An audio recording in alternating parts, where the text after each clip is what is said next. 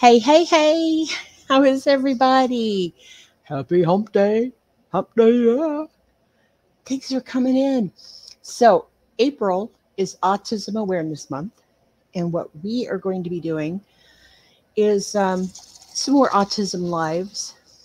I've kind of gotten away from that. I did some videos, but just really so we can interact, because I know a lot of you have family members or friends that are on the spectrum, and some of you are actually autistic yourselves. So I'm going to play my intro. We'll come back, and I have a very special guest that's going to join me tonight. Hang on just a second, and we'll be right back.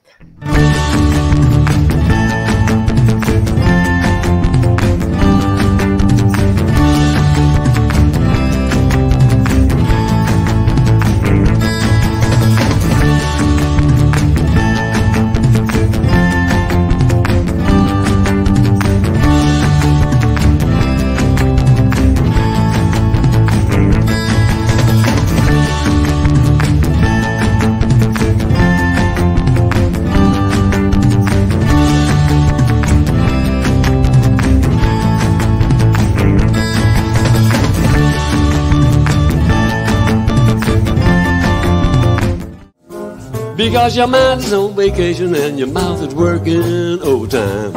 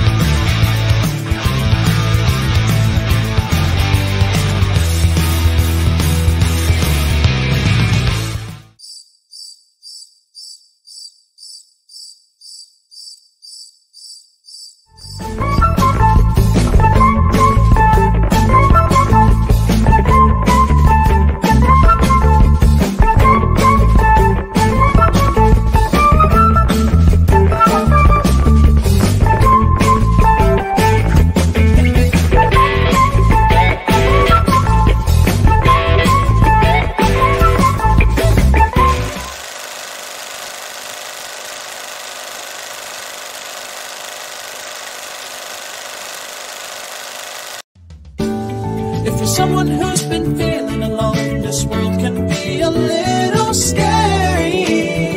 So come talk to Grandma Sherry.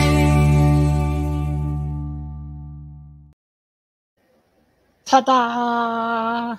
Hi, everybody. Hi, hi, hi. Oh, Shanaby, you can't stay, but you're stopping in. Thank you, sweetheart. Yes. Everybody hit the like.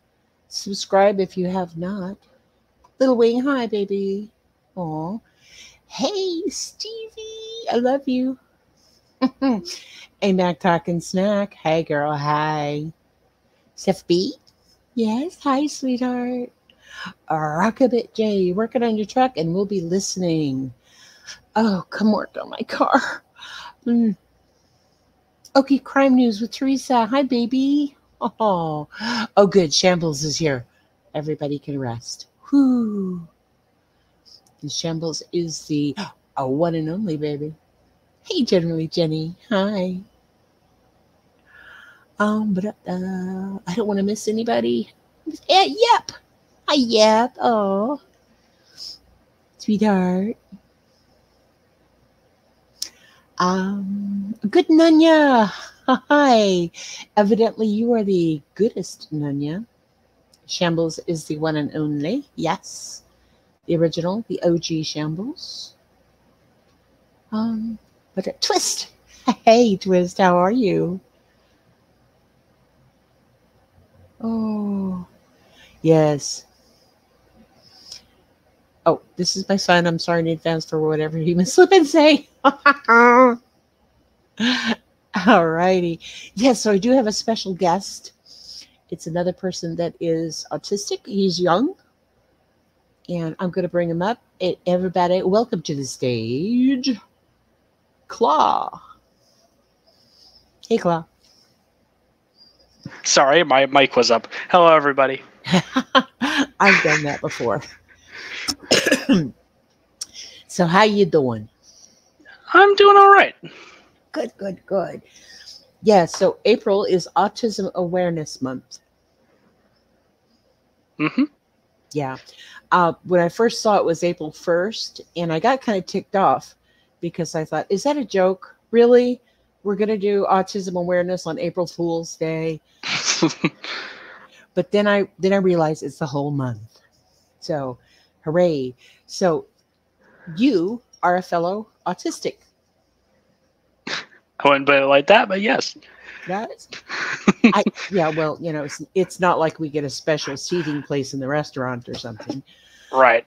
Yeah, but so what I wanted to talk to you about was just awareness from one person who experiences it to another, and then we'll talk to some other people later on in the month about how they work with their family members with autism.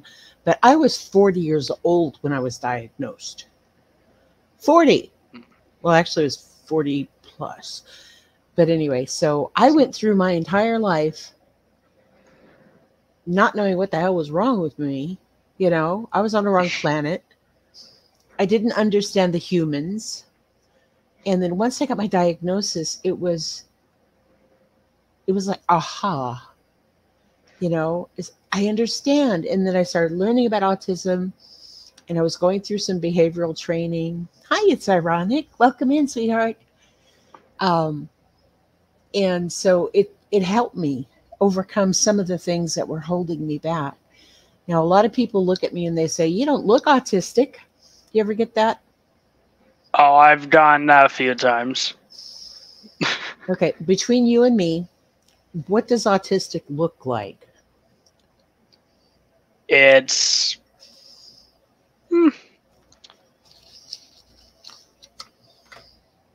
A meltdown? I'm hold on, I'm formulating. Okay. I suppose it's sort of like a lurking thing. You don't notice it unless you kind of look for it. Yeah. Well, I always, God, if I had like $1 for every time someone's told me that, because after I was diagnosed, I didn't tell anybody for a long time. I don't know, I guess I was embarrassed or something. It just, to me, it was like a little boy thing. Little boys have autism, not 40-year-old women. So I hid it, and I was like in the closet. I was a closet autistic, a closet aspie. And I was online, and I joined some groups and stuff, and we're all like, yeah, I do that. Yeah, I do that. Yeah, I do that. And it was like, yay. I found all my little alien friends. But when I came out, people were shocked. And I got that all the time. You don't look autistic. And so I actually asked one of my friends, one of my close friends, what does autistic look like? And she said, well, like Rain Man. Have you ever seen that movie? I have not. I'm sorry. Oh, no, that's fine. It's old. It's way before you. But Rain Man was like an exaggerated form of a high-functioning autist. When I was growing up, people who were high-functioning autism or Asperger's or whatever you would call it, level 1, they called them idiot savants. Because, yikes. Yeah, right? Absolutely brilliant at something like engineering or, mathematics or whatever their fascination was. But when it came down to like people interactions and things like making eye contact and knowing when to speak in a conversation, all that kind of stuff, they were idiots. And then if something went outside their comfort zone, they got overstimulated or whatever, then they would react. They would melt down. You know, they would stim, they would flap, they would, curl up into a ball and try to get away from people, as far away as they possibly can. So that's kind of like the era that I grew up in. Yeah, I could see how that would shape your later reaction to it.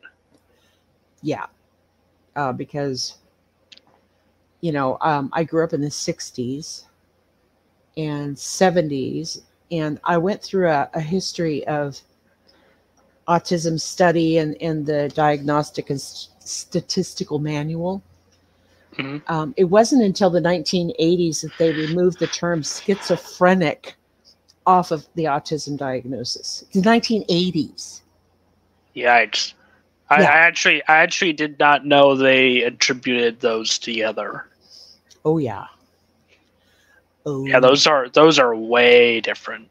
Oh yeah, they are. But and I call it a medical practice because they don't know what they're doing. They're just practicing. Well, that's why it's called that. Yeah. Right. Hey, I'm glad you understand that. But my sister's a nurse. Oh, is she? Yeah. Yeah. And I just tend to look up things that I think about. Me too. My rabbit holes. That's why this is a burrow. Hang on just a second. Hey, Jacob. Clever. Jacob. Hi, Rune. How are you? If I missed anybody coming in, I'm sorry. But yeah. So anyway, it was difficult, and I grew up basically learning what not to do. Okay, so I got to the point where I wouldn't speak. I wouldn't be the first in a conversation. Because if I joined a conversation, I had no idea when I'm supposed to jump in. So somebody had to make room for me. What do you think, Sherry? That kind of thing. And so now I understand that, and I can tell the people around me that, I won't talk over you, but you do have to make room for me to say something.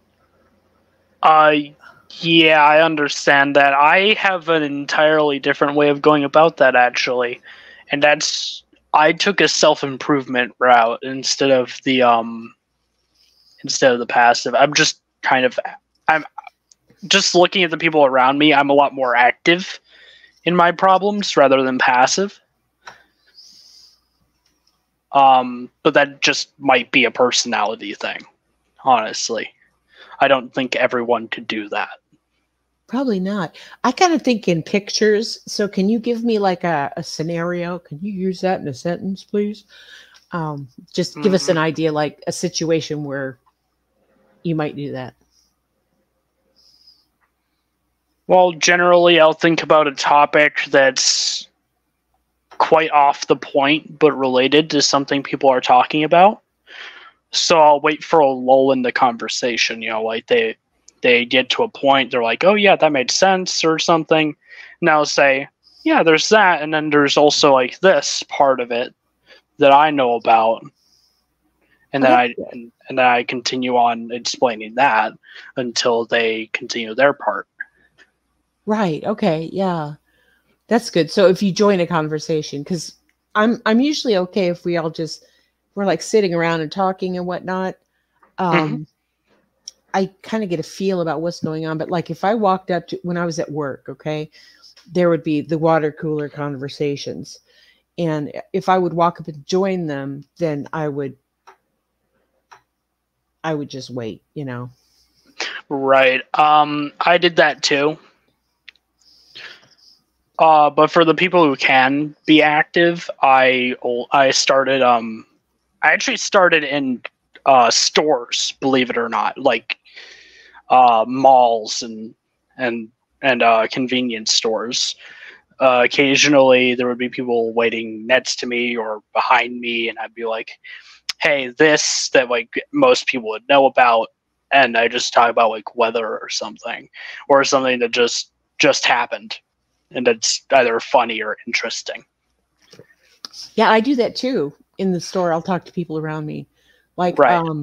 if there's a bunch of shoppers or whatever, and you almost crash into somebody, I'll make a joke like, yeah, we need traffic control or something along that line. Yeah, starting at stores is a very good launching off point into getting to better at other conversations.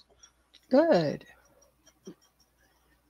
Okay. Now, we were kind of talking backstage for a while. Nanya has a question. If there's a room full of people talking, how do you interact or assert yourself? That is complicated, honestly. I'll go with a general answer. I'll usually find someone I know the most and have most in common. I'll see what they're talking about and kind of integrate into the conversation after a few minutes. So I'll listen to what they're talking about, remember why I know about the topic. If I don't know anything, I'll wait for them to topic switch and jump in. Oh, That's, yeah, I said I'm more active, but there are some situations where it's just like not really feasible. Yeah. Have you ever had any meltdowns or like panic attacks? Oh, absolutely. I have very bad. They get very bad. I used to call it hulking out.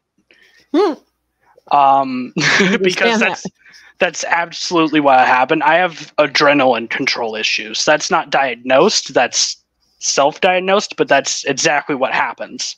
I don't need a diagnosis because I know what it feels like. When you have, so essentially it's the mixture of a panic attack and self-defense. Not a good combo. Because you end up hitting anything that comes in front of you and you're hopped up on adrenaline. Right. Yeah. So you get the fight part of yeah, I don't have flight. I just physically don't have flight. I'll choose flight if I'm like conscious, but if I get into the point where I have to, it's fight. And there's not really anything I could do about that. Yeah, I had actually the thing that led me into my actual diagnosis was and people have heard this before, but I'm going to tell you and I'm going to tell them too. But I was in this leadership development program at my job. Okay. And they put me in with these 5 people that I didn't know. And so we were supposed to go out and do a team building lunch and plan out our project and all that stuff. And they were talking about sports. And I'm not really an athletic supporter. So I don't, I could probably figure out that the Lakers play basketball and the Cowboys are football, but that's pretty much it. Yeah, I don't really like sports either. Yeah, so I like going to them. Oh my God, take me to a baseball game. I am thrilled. And I will yell for whoever we're supposed to be rooting for, but I have no idea. But so they were sitting there and talking and blah, blah, blah, blah, blah. And I couldn't join into the conversation. And my brain went dial tone. It's like I couldn't understand the words they were saying. Yeah, you tune it out. Yeah. And it's like, and I panicked and I told them, I said, I'm not feeling well. I have to leave, which was actually after one of my coworkers said, Sherry, you don't look good. Are you okay? No, I gotta go. And so, then I ended up calling my counselor and then we went through all the diagnostic stuff. Yeah. Yeah, I totally understand why you did that. You weren't, I mean, you were, at that time, did you know you were autistic? Was that before or after? No, that was before. Okay, that was before. That was before my diagnosis. That entirely made sense. You didn't know how to handle the situation, and you panicked. Yeah, yes. That made sense. Exactly. I might panic. I mean, like if I were put in that situation now, like right now, Mm-hmm. I would panic a little bit, like for like a split second. I'd be like, "Oh, I'm sorry, I don't really know anything about that," and then try to transition it to what else they know. Yeah. Now that I have my diagnosis and I understand myself more, Mhm. I can transition. Oh, look, Steph sent you $20 because you're awesome. Thank you. Oh, And if you guys don't know, I could see that as well. yes, It's on my screen. yes. So I'm going to play a little thank you thing. Give it to me like.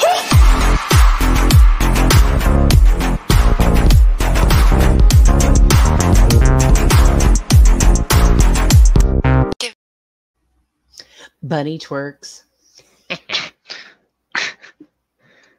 Thank you, sweetheart. I appreciate it. Let's see here. So yeah, it's much easier. Now you were diagnosed early. Mom said that you were diagnosed about 6. A 6 or earlier, yeah. Okay, alrighty. And so you were in school by that time, right? You were like maybe kindergarten, first grade. Yeah, I started schooling when I was 5. I Okay. really didn't want to go, I remember. Yeah, I actually went through a bunch of my old like school records and report cards that they'd send home, and they were always saying, Sherry doesn't pay enough attention.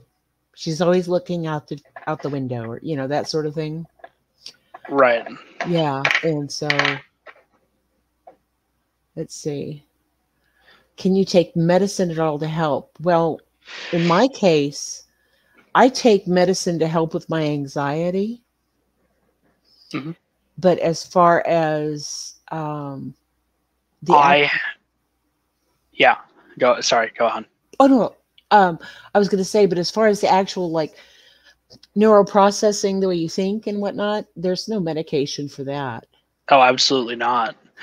I'm trying to get the right medicine, but the type of medicine I need is for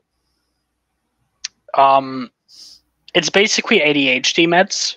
It's mood stabilizers, powerful mood stabilizers. I have the way I stave off that, like the problem I mentioned before, where I would get those adrenaline rushes. It's a lot of patience. How did you develop the patience? I forced myself through the situations instead of walking away. It sucked. It was bad, but it made me better instead of making me rely on everything, Yeah. So do you do like a mindfulness practice? Do you do like breathing, or do you focus on something, or how do you do that? It would be situational, depending on what is irking me. If it's like I used to have bad sensory problems with my ears. If there was too much noise, I would start getting a headache. There's not really a fix to that one, besides walking away for a few minutes, letting it cool, and then coming back. But the rest, I would squeeze something that I know wouldn't break. I would bite my lip. I would fidget more, just get my mind off of it. The worst was when people talk to me. I've had a lot of problems with the school system. We'll get to that later, I'm sure. But a big problem was people. Kids are mean, very mean, especially around middle school. High school, it's better, but middle school gets deadly, essentially. At least in the mind of a middle schooler. Well, no, I mean, we go through that with YouTube drama, so I understand. Yeah. Oh, that's the only drama that I keep up with anymore. It's insane. But I feel like my brain's rotting whenever I hear something new happen on YouTube now. Oh, tell me about it. Preach. But if it was someone talking to me, like, at me. Like they had a problem with me. The only thing I could do was bear it, bite my tongue, metaphorically, obviously, and just not say anything. Because if I said something, I would know I would be a lot meaner than the person talking to me.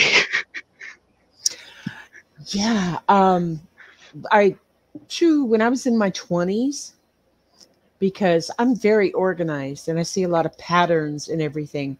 So actually, one of my favorite quote is from a lady named Barbara Pletcher. And the quote is, "The real winners in life can look at every situation and say, I can make it work or I can make it better." And that was me. So as far as, the way things are processed or, the way things are handled, that kind of thing, I can step in and just make it miraculously wonderful. That's one of my autism superpowers. And so in my 20s, I did that with a cable company I was employed at, and they called me Dragon Lady.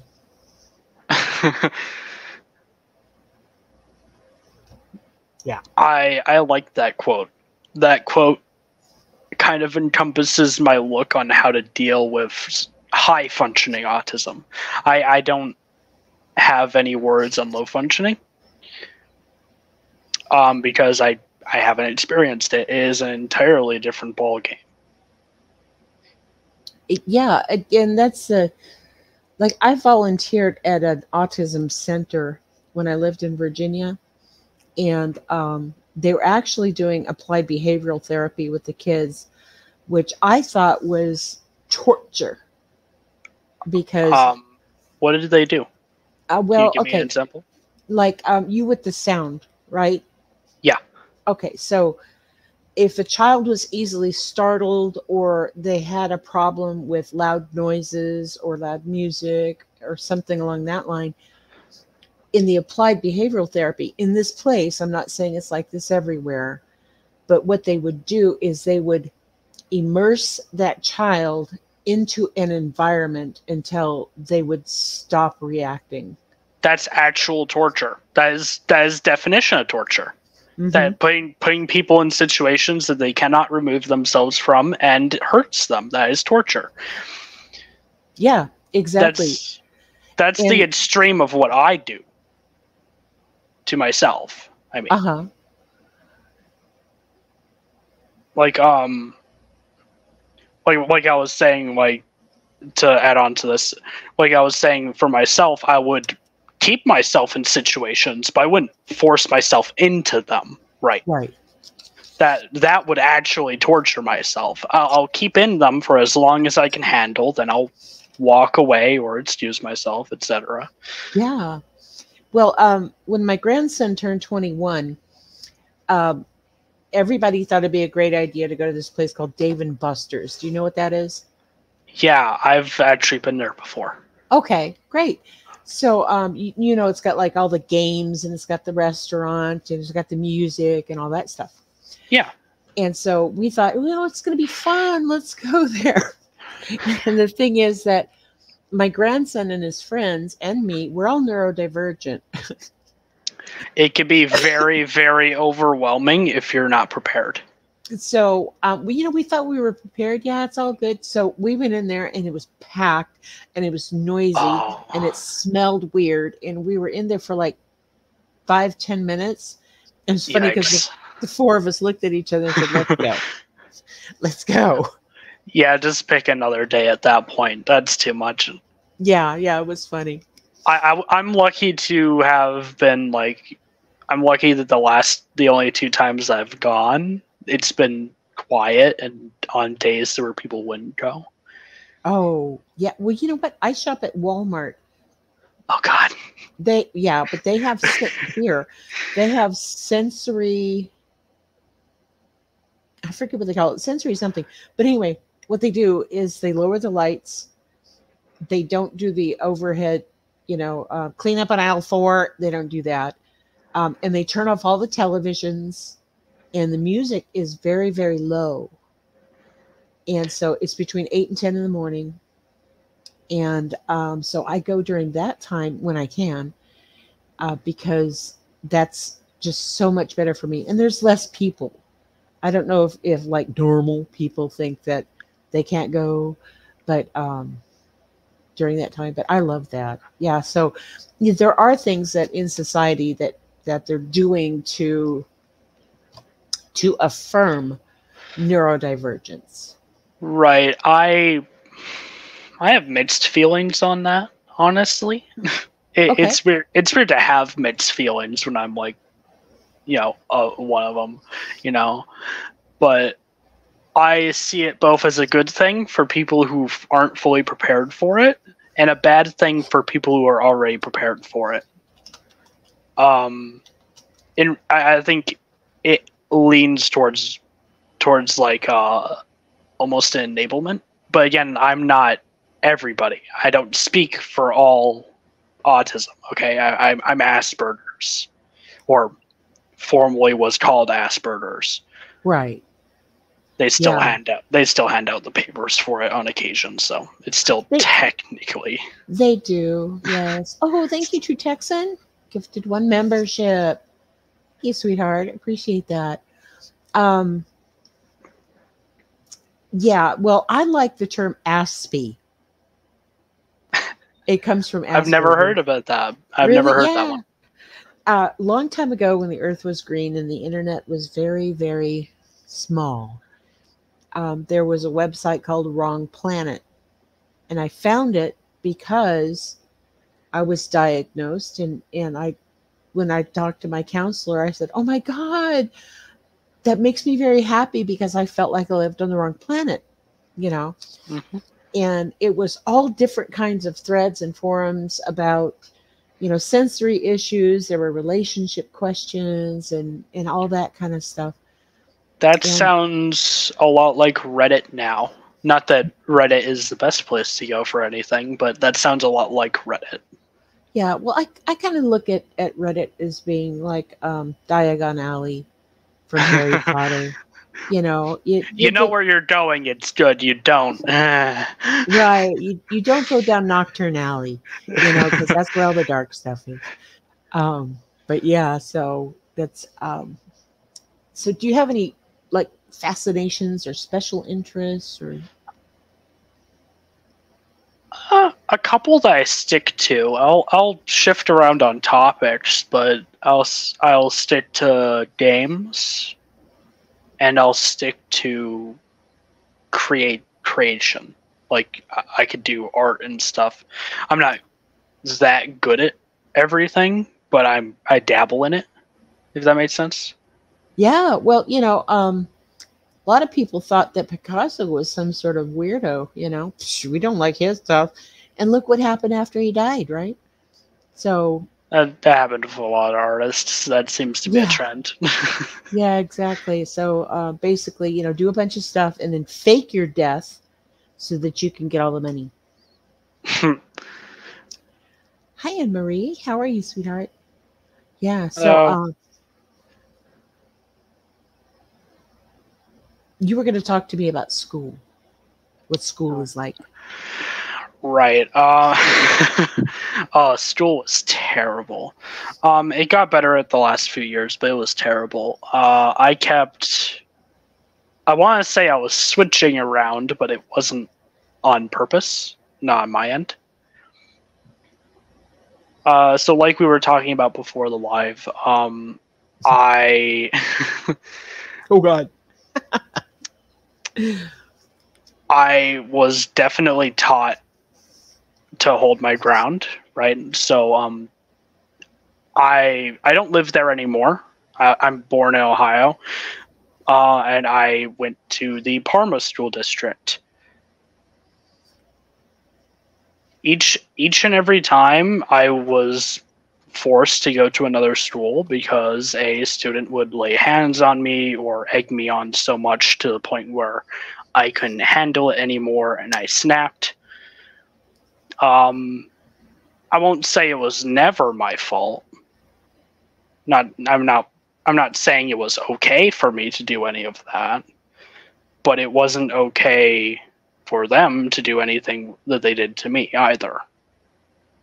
And were these primarily like your Hulk out reactions? Yeah, absolutely. I only ever snapped. I never did anything consciously until like middle school. And that was like end of middle school. Okay, so the faculty or the staff there, were they taking into account your diagnosis? They should have been, because every single time they were alerted that I am autistic. There was no chance that they didn't know I was autistic. However, they never did anything to help me on that front. And eventually I ran out of schools. So I had to go to a school specifically made for autism. And how old were you then? I believe I was 14 or 15. Okay. By then. All right. That was a better environment for you? Absolutely. There were still problems with it because two things can be true at once. Teachers can be underpaid and school systems can be underregulated, right? Mm-hmm. Those are both problems that need to be fixed. Especially since autism is, especially now, where there are more people with neurodivergency, or at least that are outwardly showing it, you know? They're getting diagnosed with it. It's definitely a now time to start dealing with that. Yeah, they literally locked him in a janitor's closet. Oh, was that Audacity? Yeah. I wasn't looking at my screen. Yeah. Sure, Anne-Marie. Go ahead. In public schools, I would be forced to sit in the corner with a teacher 1 foot from me. Literally 1 foot from me. Staring at me, or like staring off while standing next to me. I couldn't get any space. I wasn't allowed to breathe in, and it would just take so much longer for me to calm down or do anything. I would end up missing multiple classes because I just couldn't calm down. At the autism school, they did a little better. There were two buildings I ended up going to. The first one, they did have a room. They had a room that they would lock from the outside. That would let you get your frustrations out. I don't think it was built the right way. It had nothing in it, and it was padded on the walls. So it definitely didn't. It wouldn't have helped some people. It helped me because there was no one in the room. And this is in the 2000s. This was past 2010, yeah. And this is a school designed for neurodivergent children. Yeah, they didn't have the best budget. They didn't have everything that they needed, and they didn't have the staff to be able to take care of everybody. It got better by the end of the year, and of course, right when I left, they upgraded everything, because that's how that works. Always, right? Yeah. Yeah, but when I left, I went to the second building, which was better in the teacher respect because there were a lot less people to deal with. Like all the individual needs were a bit better, but they still had a bunch of problems. And I had some good relationships there with the teachers, and I knew I actually had such a good relationship. I was one of the few students who knew that the problems caused by the school weren't because of the teachers. Oh, good. Yeah, it was the administrative staff, which seems to be an issue with all schools. But that's a side tangent anyway. Yes, so Anne-Marie asked, what is neurodiversity? So neurodiversity is a term used to describe the differences in how people's brains work. Yes. And tonight Emery, we're talking about autism because this is Autism Awareness Month. And just real quick, hi, Burden of Proof. You came in. I love you. But yeah, so here we go. One of mine has selective mutism, and taking him to stores and restaurants is what got him talking. But we had school issues too. Teachers trying to force him to talk or just plain nasty to him. Mm-hmm. Yeah, absolutely. I had similar issues. Yep. It's just a school system thing, and well, some teachers being pretty bad, but yeah.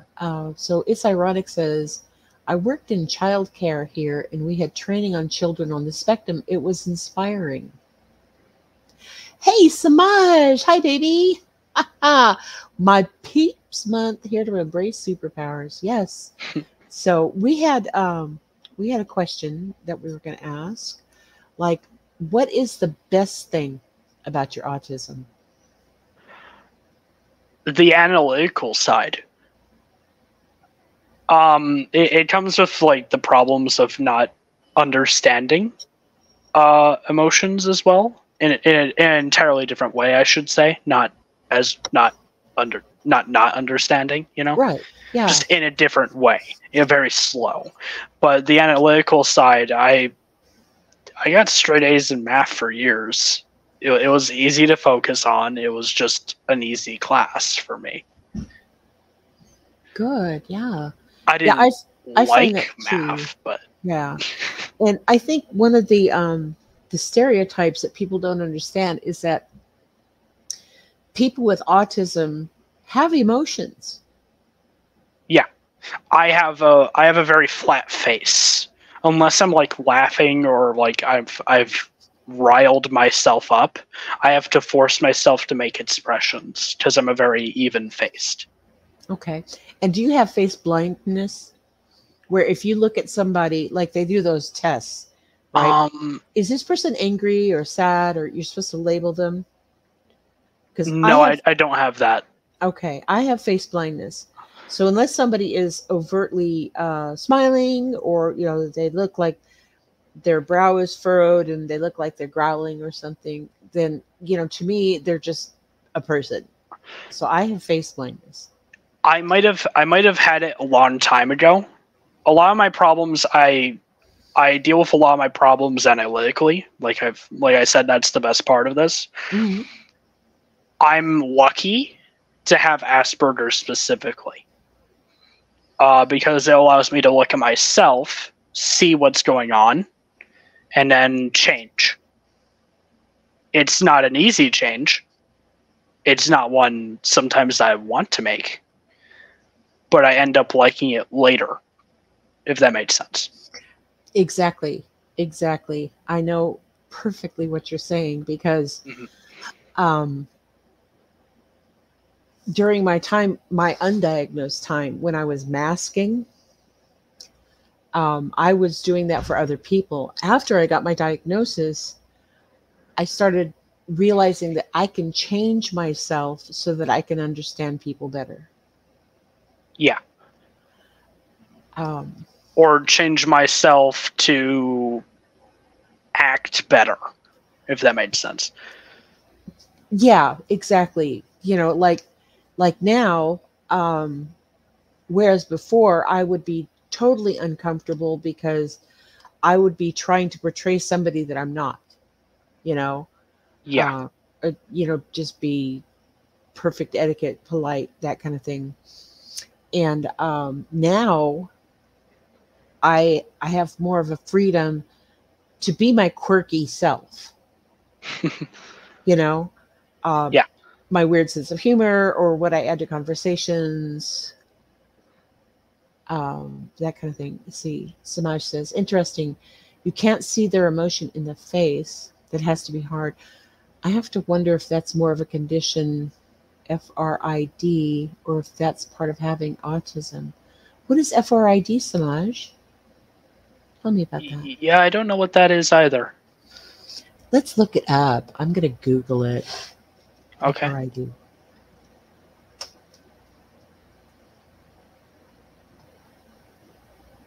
Okay.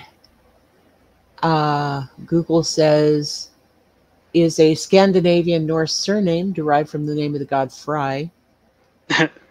Okay, no. Florida Registry of Interpreters for the Deaf. Don't think they mean that. Free Dictionary. Oh.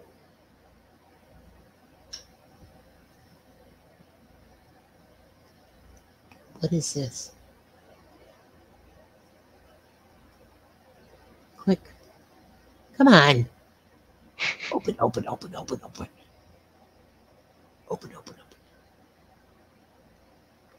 Everybody's at home, so the internet is slow.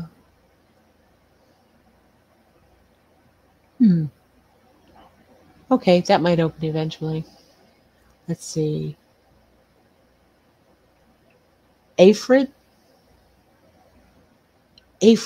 Let's look that up. What is Aphrid, Audacity? Do you know what that is, Claw? No, I don't know what that is either. I've never heard of it. Okay, it says Aphrid is an avoidant restrictive food intake disorder. It's a fairly new eating disorder. Children with Aphrid are extremely selective eaters and sometimes have little interest in eating food. I don't think that's it. I don't think that's it. Yeah. Let's see. But while we're looking this up and while we're on the topic of food, along with sound, I used to have a big problem with taste or texture. Ooh, me too. Okay, so it's facial recognition identity disorder. Samaj, you are brilliant. That's why I love you. I'm going to look that up. Well, thank you. Yeah, I love. Hey, Save Robbie. Hi, sweetheart. Happy anniversary. I hope you and Michael are feeling good. Save Robbie just had his 1 year anniversary. Happy anniversary. Yes. Okay. So it's called facial identity recognition, meaning that many either don't see emotion or they don't see faces. I have several folks who have that, can't even recognize family members. Yes. Okay. Okay. Squirrel. Yes, exactly. That's why I have a squirrel in my upper corner here because one of my comorbidities is ADHD, and I'll just zoom off over here, and then they have to bring me back. Okay, now that I know what that means, I only have problems with faces if I haven't seen someone and don't know them too much. So, like, I haven't seen someone in a long time. I mean, so I have that. Yeah. So if like I met someone from like second grade, I wouldn't recognize them at all. But where I would definitely recognize my mother from like from like 300 feet away in a crowd. I could do that. Yeah, somebody that you're. So my thing is like I used to live in an apartment complex, and I would have neighbors say hi, and they would tell me, oh hi, I live in 213 and my name is Claire or whatever. And then the next time I saw Claire, I didn't remember her name, and it's like I hadn't met her. But the more I saw Claire, if she changed her hair, forget about it. Because there were certain things about Claire that I would have to commit to memory in order to remember her. Like if Claire had moles on her neck or something. That leads into the thing I wanted to say. Speaking on our trend of analytical side, that's exactly how I'd learn faces. If they seemed too normal, unless they had some very key identifiers, it would take a while for me to learn their face and name. But I'd slowly, as we're talking, I'd get their mannerisms, I'd get their like little details in my head, and it would stick because now it seems important to my brain instead of like junk information, right? Right. junk information is usually like eyes. Like your eyes will filter out stuff that don't matter sometimes. Like really fast emotion is blurry because of that. You don't actually see it. It fills it in. It's the exact opposite. It'll just ignore it if it doesn't matter. And you won't touch butter or eggs. Yeah, I'll only eat eggs if they're done in a specific way, in a very specific way. As for butter, I don't. Where are you getting butter from? I don't have a problem with butter. I'm not British. I won't eat straight butter, but I don't have a problem with it. What are you talking about? Get out of here. Yeah. What about their voices? Oh yeah, that varies. I have more of a problem with movies than actual people. Like in person, you hear a lot more of their voice than you do from a recording, so it's a lot easier to tell. But for a movie, I cannot recognize people by voice in a movie ever. It's so bland.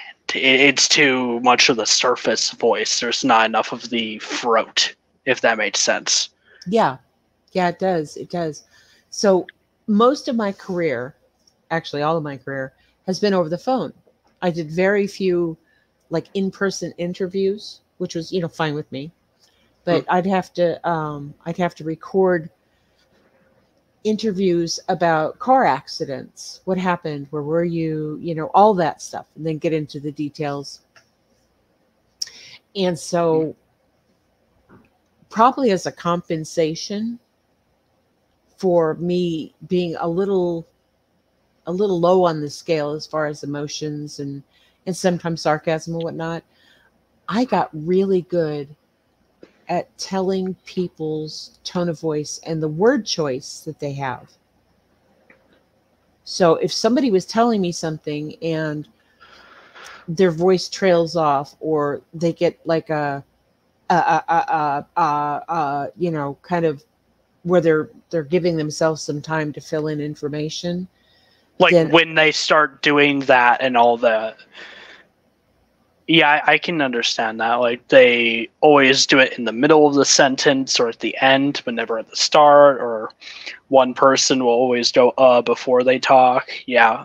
Yeah. Well, and it's kind of like the behavioral panel talks about baseline, because just like we did before the live, I would talk to people before we did the interview and kind of set an expectation of what, we're going to talk about, what happened. And if I have any questions, I'm going to ask you. That kind of thing. So I would get like a baseline. So if they would say, before their sentences, or like people, I did like that and they did like that. And then he was like, I would get that down. And then during the interview, I could tell when somebody was not telling the truth, because of the variances in their tone and the words that they chose. So then I would zero in on those specific details to get clarification on it. So I kind of look at that as like, they say that people who are blind get better hearing. Yeah. That kind of thing. That was part of my autistic superpower. I'm not very good at telling lies. I'm only good at spotting a little bit below baseline. So I'm better than most people are, but I'm not very good at it. I'm not like professional lie detector. Right. I don't think anybody is, because at least with me and my autism, because of the way my brain is kind of black or white, Yeah. This is the way we're supposed to do it. And I used to tell all of my new managers that you have to train me exactly the perfect way you want things done, because I'm going to imprint on this. And if I'm trained poorly, it's going to be hard for me to shift out of that later. Yep. Oh, he sucks at lying. Again, never got away with shit. Yeah, I suck at lying. It's so hard to lie when you see everything in black and white. You Yeah. can't do gray. That takes an awful lot. Yeah. Because I have learned over the years, like for instance, I take everything literally. Mhm. You know, and I had a job. I was working at a cable company, and I was in dispatch. And so we were out that day, and we were doing what's called non-pays. Basically, we're going to turn off the cable because you didn't pay for it. Okay. And so I have a technician who comes in, and he says, "Oh, this lady is freaking out." And so I get her on the phone. She tells me, "If you turn off this cable, I'm going to kill these kids." Guess who took it literally? Yeah, Guess who called 911? you did. And guess who almost got fired? You did. Yeah. Yeah, that's why I can't. As much patience as I do have, as much as I've built it up, I cannot work desk. No chance in hell. Yeah. If I do a supermarket job and I have to sit there while we get ladies yelling at me for something I didn't do, Mm-hmm. I am not going to be able to play that off. Because those people don't stop. Hi, Stonefly. Welcome in. Hello. Yeah, no, they don't. And the thing is that because you're analytical, because you can see the process, because you know what's going on, when people are just, raging around in their emotions all day long and just spewing all over everybody, it's hard to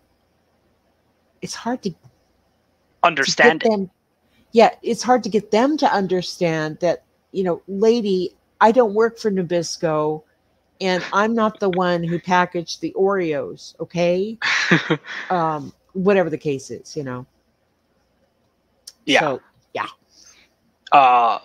That's another good thing with autism. You have a huge filter that most people don't have. You know who to be mad at when you are mad and all that. Exactly. Because, and I don't know about you, but I saw this example of like a neurotypical person, a normal person, right? Mm-hmm. They think of things like in a regular pyramid shape, in a triangle. They see the thing and they make a decision. And it's usually based upon prior experiences and training and all that stuff. And then once they've made their decision, what they'll do is they'll go out and they'll, dig deeper into facts or whatever to basically support their thought.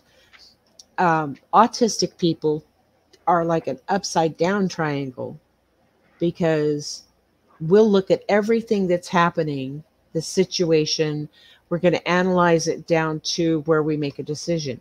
Do you find yourself doing that? I would not describe it as upside down triangle. Okay. In fact, I would place it sideways. You're still starting at the tip of it, but it spirals outwards instead of down to the point or down to the base, if that makes sense. Yes, it does, because people say, oh, they think outside the box, and my way of thinking of things is I'm thinking outside the galaxy.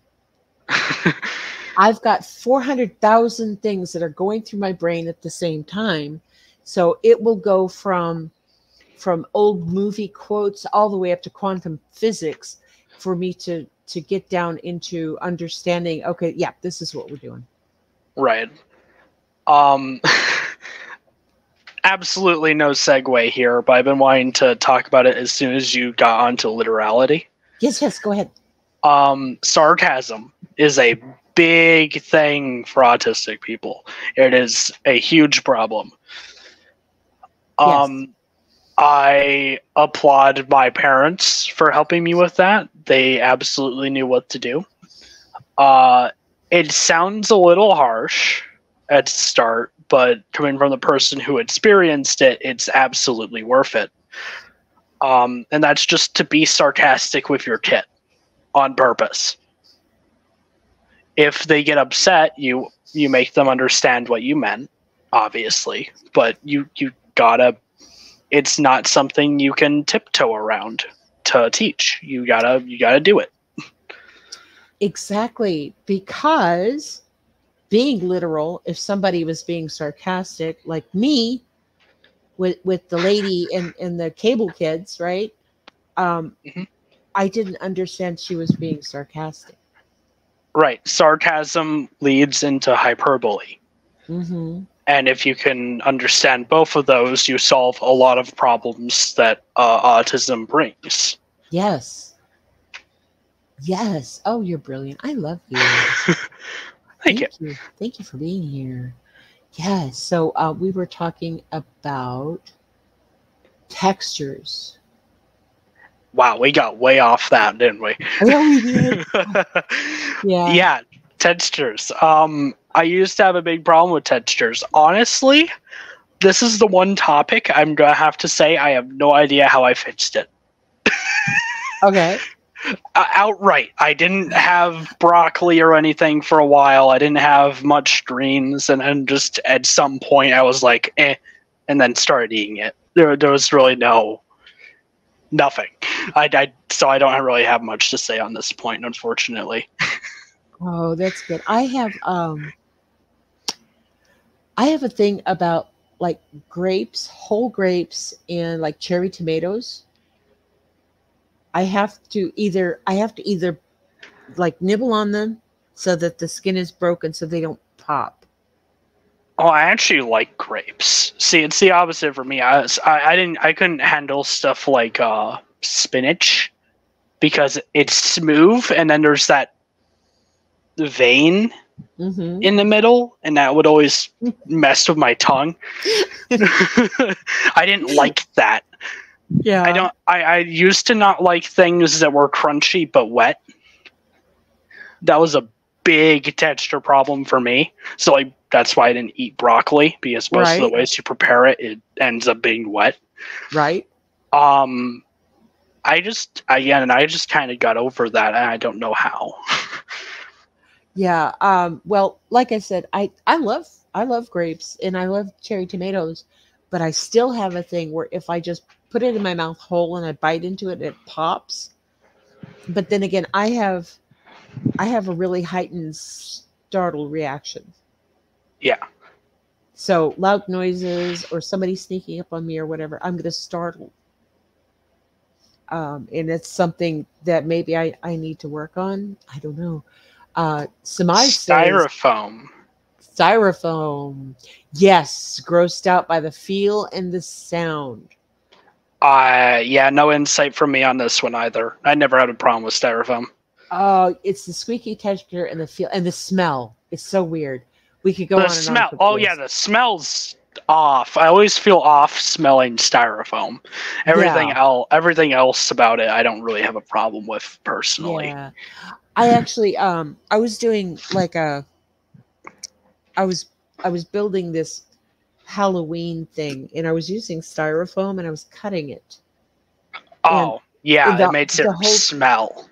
Oh, the whole time. I was, oh God, if I could have found anything other than styrofoam, I would have used it. Yep.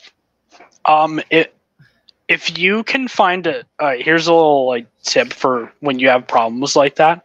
I don't know if you already know it, but for anyone listening who has a problem with that, find a smell that can't overwhelm you. Find a smell that you like, and no matter how much you have of it, it won't overwhelm your nose. Mm-hmm. Put like a dab of that under your nostrils. You will not smell anything else but that. Oh, I like that. Woohoo! And that completely circumvents the problem of smelling anything. If it's not enough, just place a little more. Again, find a smell that you do not hate. Yeah. So how does your neurodivergent brain process specific things? Some differences for understanding of how it works is what I'm asking. Ooh. Yeah. Oh, that's tricky to answer because I don't know how other people think in the first place. I guess I could just explain how I think of stuff. It's a very rigid process. I take in information. What is it? What's causing it? Can I solve it if it needs to be solved? If it doesn't need to be solved, do I need to be near it? Etc., all the way down to the end. That's it. There's no like loops around or anything. There's just straight to the point. Yeah. And it's hard to say how somebody who's autistic or neurodivergent processes things because, like you said, we don't know how y'all process things. Right. And it even goes for other neurodivergents. Mm-hmm. It's just, yeah. It's like, is red to other people? That's impossible to tell. Exactly. Red is red, but what is red? Nobody knows. Because everyone knows. Yeah, it's like, okay, like I've explained to people that I think in pictures. Okay, yeah. So when I'm talking to you and I'm going to explain something to you, I'm going to give you a word picture. Like you've noticed, like, you know, the water cooler, you know, talk or the right. You equate things a lot to explain. I do. And that's just the way I grew up. So when you're talking to me, I'm seeing it. Yeah. And then if it came down to some, and I think that's why I have like really amazing pattern recognition because right. I'm seeing it. Yeah, I don't have that. I have a subtype of that's on the other edge. I can see things in my mind like in 3D. So if I was working on a car, right? Let's use that as an example because people were talking about that at the start. I know what an engine looks like taken out of the car. So in the car, if I need to maneuver my hand around, I know where to put my hand, even if I don't see it. Because I could see what the engine looks like. I know what it looks like, so I know how to move. That's amazing. You know, when I was a kid, I used to tear things apart. I would like reverse engineer everything. And one time I ended up in the emergency room because I broke open an Etch-a-Sketch. Oh. And my mom freaked out because I had Etch-a-Sketch goo all over me. So, no, but I know exactly what you're talking about because if you can see, if you can visualize it, and you have a spatial identity to it, then it's easier to manage. Oh yeah, cool. 3D model in your mind. Yeah. Moose? Moose? Yeah, maybe not squirrel. It's a moose. No. I don't. Oh, okay. Yeah.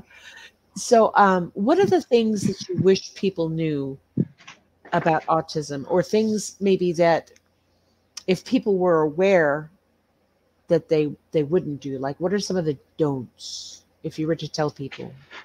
Right. First big one, do not touch anyone without alerting them of your presence first.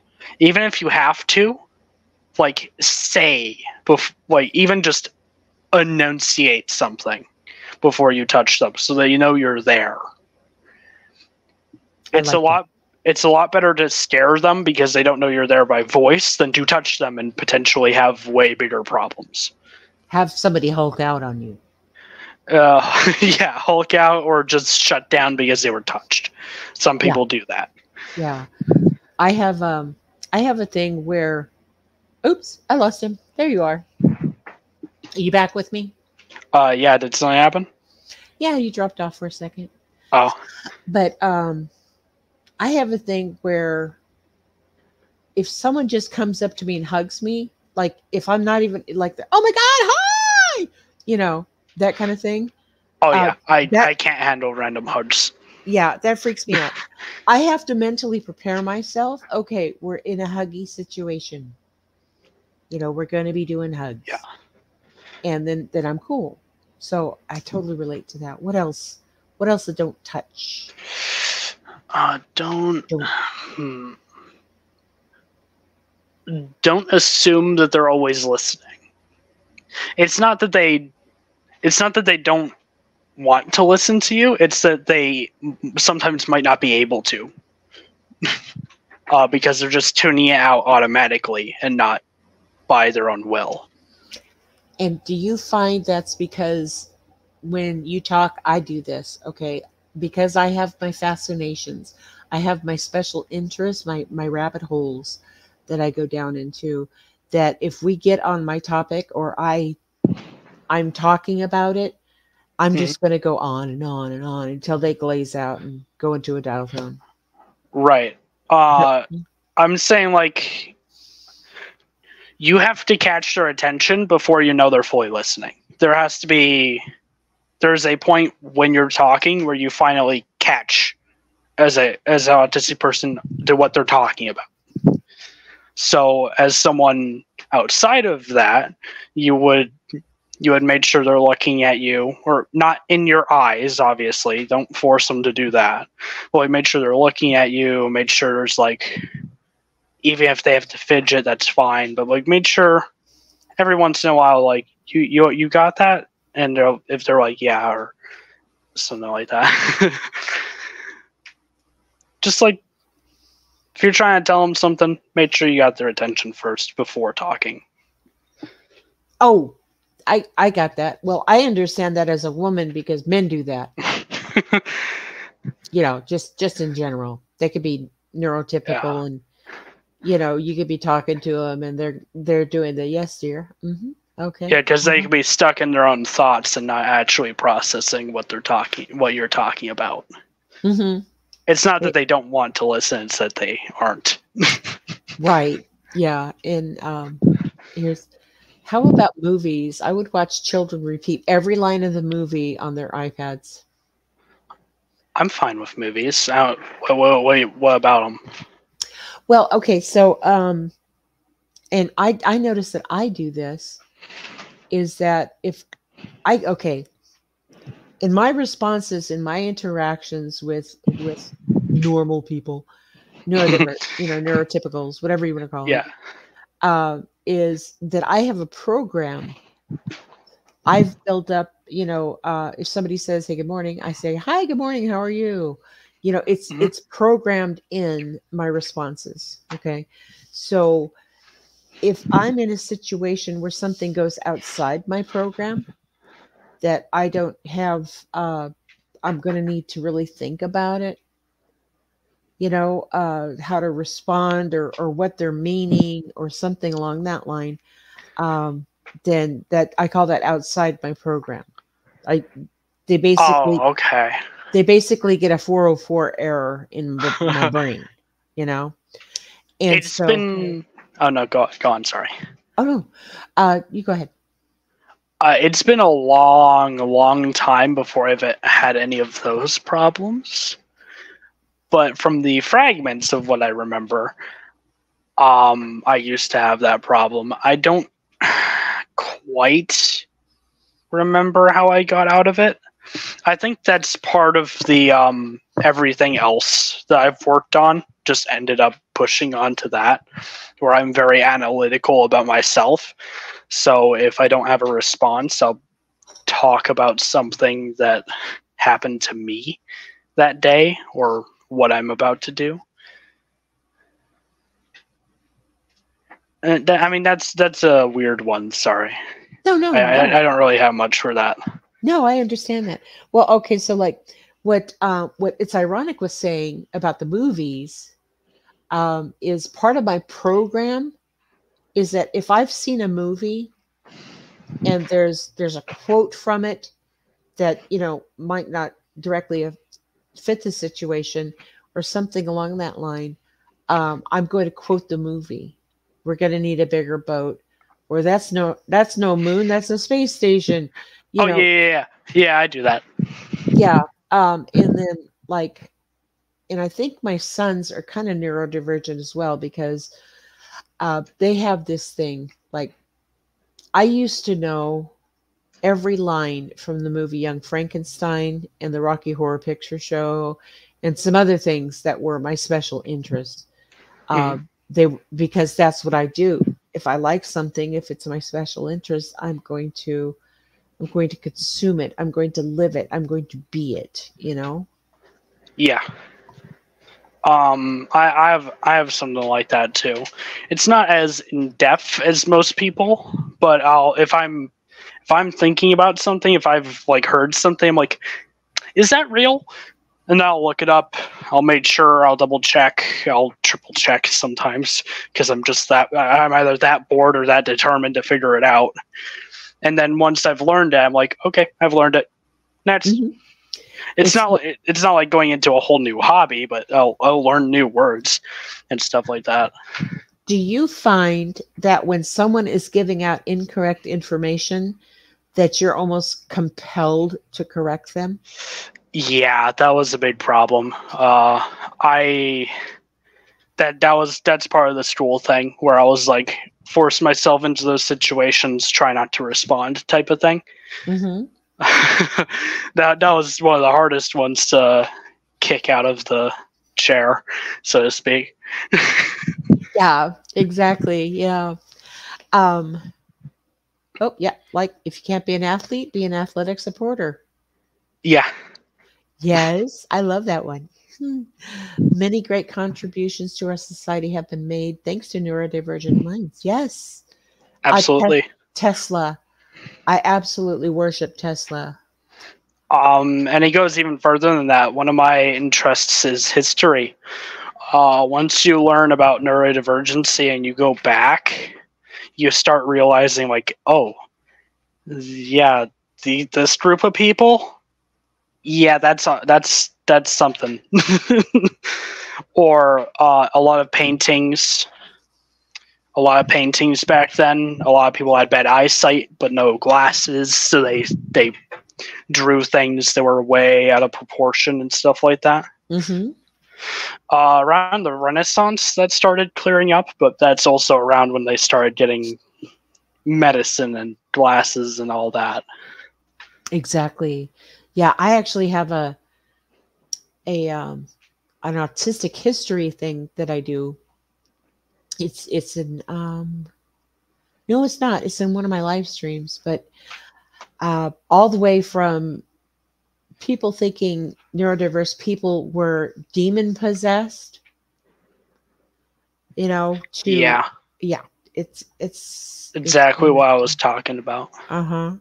Yeah. Like, oh boy, Billy sure is a good farmer. He's been doing that for 12 hours straight. Right, exactly. Or, somebody gets triggered, has a meltdown in church, and obviously they need to have an exorcism done. Let's do bloodletting on them, And so, the funny thing is that probably worked.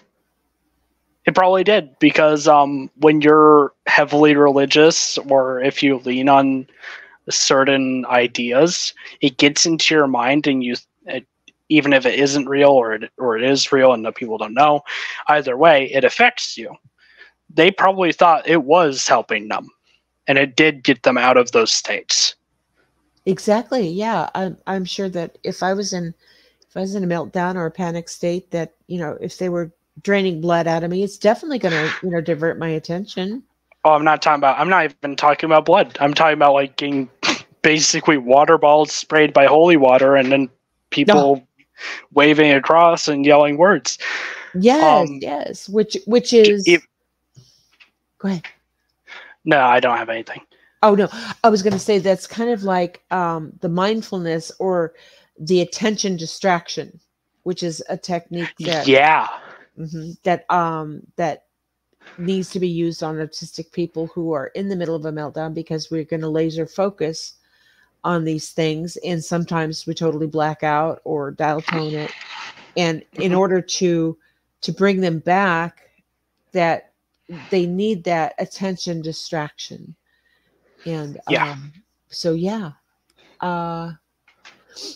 Musk was asked about his son being autistic, and he was so proud of him. One of his best traits was his honesty. Yes, Elon Musk is autistic as well. If my head hurts and someone stomps on my toe, I'm sure I'll take my mind off my head for a minute. Exactly. Yeah. Exactly. Yeah. So, what do you? Yes. No, they're not. ADHD and autism are not the same. But the weird thing about autism is that it comes with a lot of things called comorbidities, which if someone is autistic, they probably have ADHD as well. And attention deficit hyperactivity disorder, or adult attention deficit disorder, those type of things are all the same, but it's almost like ordering a Happy Meal, Yeah. It's not necessarily going to contain all of it all the time, but often that's what it comes with. Exactly. I want to show you guys this thing. Here we go. Let's look. I'm gonna dump us out here. Okay, so autism is a spectrum. So there's not like if you order something, there's going to be similarities, which is how people get to an autistic diagnosis. Think, to add on to that, think of it like pasta. There are a whole lot of different types of pasta, but they're all made of the same basics. Exactly. I like that. Penne or fettuccine or or just spaghetti. Mm-hmm. The rigatonis, the bow ties, all that kind of thing. That's there's a basic diagnostic criteria to be considered autistic, and they have the levels 1, 2, 3. 3 is typically the nonverbal that needs a lot of assistance. Right. 2 is a little better. But here's the thing. Even for people that are diagnosed as Asperger's or high functioning autism, we can have bits and pieces in our mind, in our personality, that are actually maybe more like a level 2. Yeah. And if we're put into certain situations, we might even dip into a level 3 in certain things. So it's not just a, just a mold, a cast thing of this person is autistic. Basically, it is a spectrum. It's all of these things at the same time. And so people who say, oh yeah, well, my brother's autistic, or I knew an autistic person when I was, oh, thank you, Anne-Marie. When they're looking at people and they think that they understand them, they understand autism. Mm-hmm. And I've heard a lot of people spouting off about, oh, well, he's going to think that way because he's autistic. No. If you've met one person with autism, you've met one person with autism. Exactly. That's the problem of not having categorized. Everyone thinks everyone's the same, and that's not how it is. Exactly. That's why diagnosis is a thing, so that you know what's going on. Yes, and then once That's like it's like hysteria for women before like the 1900s. It's like they're being loud, hysteria. Yes, let's put them in an insane asylum. Yeah, and so Lobotomize. when he was diagnosed, you had to have 7 of 14 traits of autism. He had 9. Diagnosed Asperger's in 2011. Yeah, they diagnose a little differently now. Autistic people are like snowflakes. Yeah. Are light. Well, if you really think about that, and you think about it, because I think it's ironic said, what is normal? There is no normal, because I believe that even neurotypical people, normal people, I hate that they call them normal, but neurotypical people. I have this thing with words. It's less that the words are the problem and more the association of them. Normal is supposed to mean average, but they use normal as a baseline instead of average, which is wrong. Exactly. And actually, maybe I can find this, because I did a little video on it.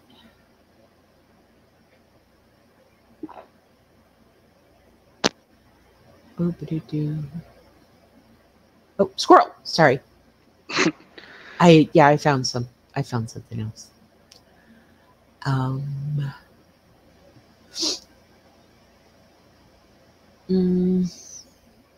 on.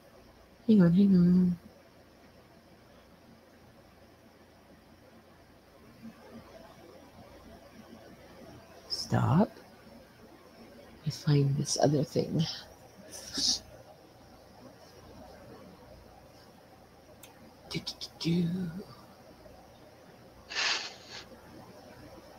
One moment, please. Thank you for your patience.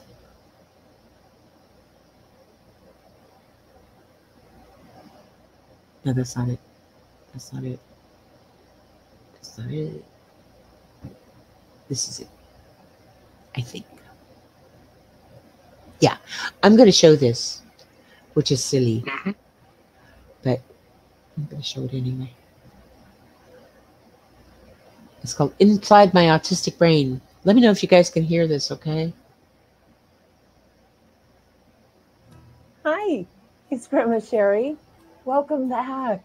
I'm so happy to see you. Can you hear If that? you're here for the first time, please subscribe, like the video, and set the bell to all for notifications. Hey, so I'm here. Yes? Can you hear it? Yep. Okay. All right, cool.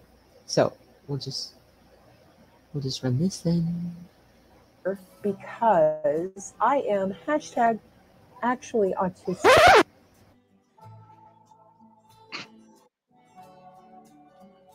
And I wasn't diagnosed as autistic until I was in my 40s. My 40s. So that means that I had 40 some odd years of just being weird and trying to get along in society and overthinking everything. So we're going to kind of talk about that today. We're going to talk about the autistic thought process and some stuff, and what autism is according to the DSM-5 thought process. We'll be right back. It's almost like everybody knows somebody on the spectrum. When they first diagnosed me, I thought they were totally wrong, because obviously to me that was a little boy's problem. This isn't too long, but it kind of sums up what Claw and I have been talking about. So bear with me, okay? That didn't happen to grown women in the 40s. But I was diagnosed as level 1, which is high functioning autism. And with that, we can get along quite well in society. People don't really guess that we're autistic. I get all the time, but you don't look autistic? What does autistic look like? You, me. So give us a second here to figure out, what do you know about autism? There are 3 levels of autism spectrum disorder, ASD, which are described in the Diagnostic and Statistical Manual of Mental Disorders with Condition, or the DSM-5.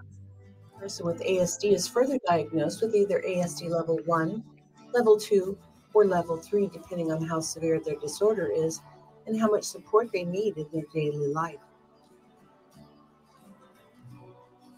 It's important to understand that autism is a spectrum. There's not just level 1, level 2, and level 3, but there's all kinds of gradients between them. Someone could be diagnosed with level 1, but have severe symptoms that are closer to a level 2, or someone could be diagnosed as level 3, but their symptoms are mild and closer to level 2. So most of my life, I've just kind of stumbled around being weird because I had no idea I was autistic. And I really felt like I was on the wrong planet because I had no idea how to interact or talk with these humans because obviously they're not like me. With that, I developed what I call my program. It's like an operating system in my brain. And through therapy and seminars and reading books and things like that, I learned how to respond. I learned how to control my stimming or my body language in order to get along in society. Now, the program has worked really well for me. And I actually kind of developed a sense of humor with it, and funny and make people happy. But the thing is that if something is outside my program, if I don't have a response for it, search the hard drive, no coding there, there's a couple things that happen. I will do one of few things. One might be that I just take a really long time to respond, and I just have this blank stare.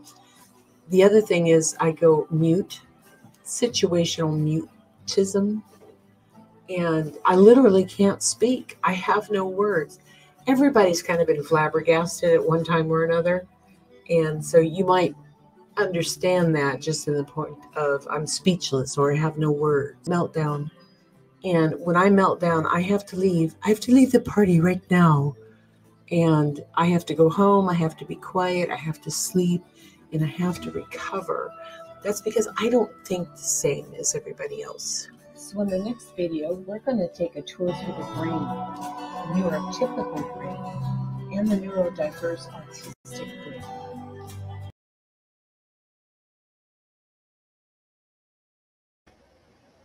So that actually didn't have the normal thing on it. So I'm sorry. It was boring. But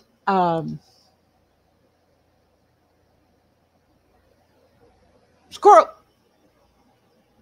What? Oh, no. We were talking about normal. We were talking about normal. Yeah, nothing is normal. Normal is a statistic. Normal is a, middle-aged white guy, with 2.5 children. So, are you still with me? Yeah, there you are. Yeah, sorry, I had to step away for a moment. I put my mic up again.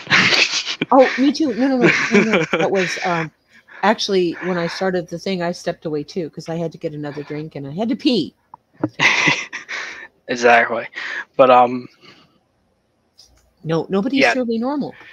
Yeah, that's the big problem with like words like that. They end up being forced into places where they're not. Normal is average, but a lot of people don't know that, so it's starting to not be that definition anymore. Yes, I love that. Because there are more people being diagnosed with neurodiversity than ever before. And why is that? It's not that they weren't there before. Right.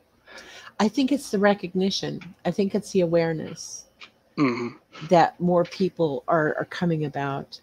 So I'm probably gonna wrap this up. We've been on here a while. Thank you. We have. Go ahead. Oh, we have. That's all I meant. Oh, okay. Yeah, and evidently your mom wants to wake up Pewter so he can bark. Or she can bark, I don't know. Hey, But anyway, so what do you wish people knew about you and your diagnosis?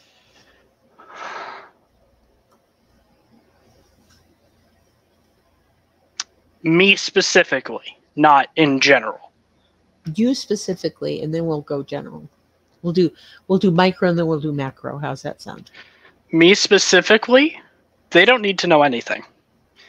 I can fully handle myself. Unless we're very close, or at least on the edge of being friends, they don't need to know I'm autistic. I can handle myself. Okay. Good job. And so in general, as far as autism awareness, what do you wish people knew? Do you think most people understand autism? No. Or okay. So do you think that they're just surface level They stereotyping? they either surface level stereotype, or they have one section of autism they know, and they think that's, I mean, I guess that's the same thing, isn't it? There's like level 1 and level 2. There's surface level stereotyping by accident, and then there's the denial one, where like they think that you're messing with them, saying that autism is separate into sections, right? Mm-hmm. Yeah, I have this saying that everybody knows, and when it comes to people's intentions, like you were talking about sarcasm and how we're very literal about some certain things and whatnot. And as I've aged, because I'm like 1,000 years older than you are, but as I've aged, people tend to say, well, they said this, and so obviously they intended to hurt me. And I say that you can't assume someone's intentions, because oftentimes they don't even understand them themselves. Yeah. And so I find that with my autism, people will say things like, oh, well, this is what Grandma Sherry is doing, or this is what's happening, or whatever. And I'm like, yo, you're not in my mind. You can assume what my intention is. Because if I'm in a situation where I'm kind of outside my program, I am sometimes not even aware of what I'm doing, because a lot of us are like a survival mode. You seem to be very, and I'd really like to have your mom and you walk up together so we could talk about parenting, because she's done an awesome job with you, your mom and your dad. I don't know. Would you be up for that? I would totally be up for that. Yeah, because I know we talked a little bit about how parents should behave with their autistic child. We touched on it, yeah. Yeah, we touched on that, and I'd really like to do kind of a deep dive into that. Sound good? Yeah, absolutely. Okay, we'll arrange that. But in the meantime, Claude, thank you so much for coming up and talking and thank you for having me. Yes, it's sure, let me know when. Okay, Mom's down for it. That would be awesome. Yes. Okay. So I'm going to drop you down. Do you want to say anything, or do you have any parting thoughts for everybody? Well, no, I'm honestly not really. Besides, stay safe and keep learning what you can. Okay. Thank you so much for joining me tonight. Yes, everybody just enjoyed this so much. They think you're brilliant. You're very smart. You're very articulate. And somebody had a a suggestion that you should go into schools and talk to them and teach them. Oh, How? like a counselor? It may be like a consultant. Yeah, okay. I can kind of see that. Yeah. I could look into that, but I don't even know where I'd start there. Yeah. I thought that was kind of an interesting suggestion.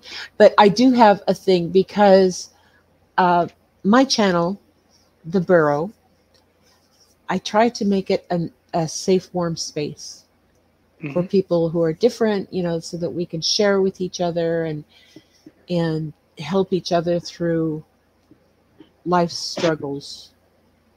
Because there's so many things, that we don't. Oh, look at this.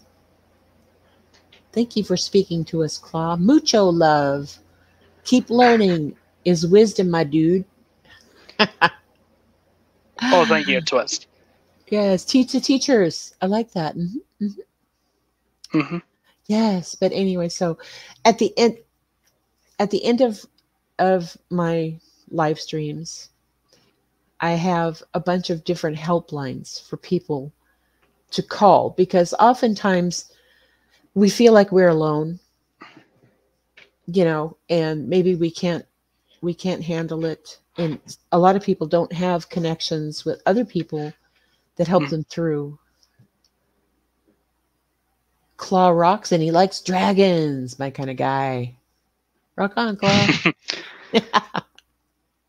Yes. So I do have these helplines available. So, if you're going through something that you think you just need someone to talk to, or you're feeling kind of alone, there's a lot of helplines out there.